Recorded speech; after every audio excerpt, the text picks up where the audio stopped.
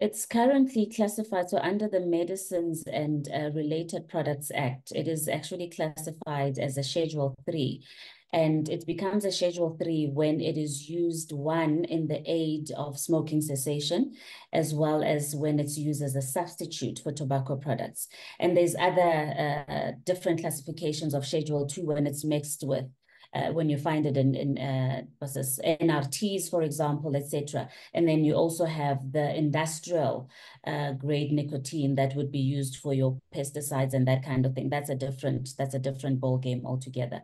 But I think for us, it's not really about the classification is important, but I think the narrative that's driving the bill that we have seeks to demonize nicotine, like you've said. So it disregards this classification. It disregards what nicotine is used for, what it is, this benign product, that does not do anything, similar to caffeine, etc., etc.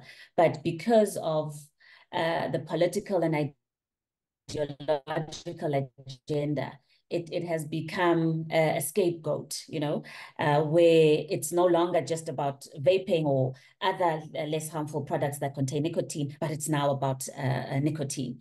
And I mean, we've seen it quite extensively at the public hearings, where you find public health individuals coming in and not talking about the bill, but rather just focusing straight on nicotine and how it's killing people. It does all sorts of things. So it's quite clear that the available evidence on what nicotine is and is not, and its nature is ignored deliberately, simply because we are driving a particular narrative, which we are seeing across the world when it comes to the classification, or rather how we talk about nicotine, and not necessarily the correct classification of it under any particular act.